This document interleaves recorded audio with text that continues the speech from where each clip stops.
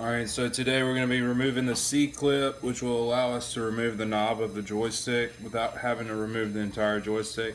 The joystick's anchored in with 4 bolts, and then the C-clip is right here. You'll just need a flathead screwdriver. There's 2 little bitty spots in the C-clip that will allow you to get the screwdriver in there and wedge the C-clip out. You might have to put some pressure down.